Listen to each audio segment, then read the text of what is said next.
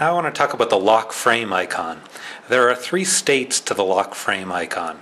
The first state is that the frame is totally unlocked, meaning that you can change the seat angle, you can change the head angle, head tube length, any kind of dimension you want about the frame you can control, which is how we generally work with BikeCAD.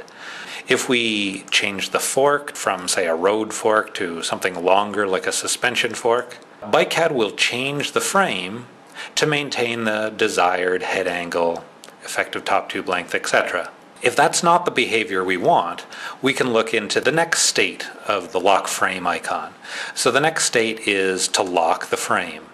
When the frame is locked, we can no longer access the controls for head angle, head tube length, seat tube length, etc. The frame is locked. If we change the fork, just for demonstration purposes, I'll make a really dramatic change to the length of the fork. And you'll see that having locked the frame, the entire frame has just had to rotate about the rear axle to accommodate this really long fork.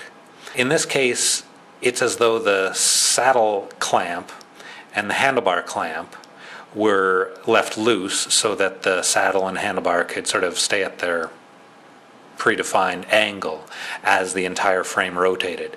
If I wanted those clamps to be fixed so that as the frame rotates, the saddle and handlebar sort of stay the way that we'd expect, well then let's actually just change this back to the original length of fork, and watch what happens if we go into the third state. The third state is to not only lock the frame, but also lock the handlebar joint and the saddle joint. So as I make the fork really long, again just for demonstration purposes, in the third state, the saddle and the handlebar have sort of remained fixed in there by their clamp.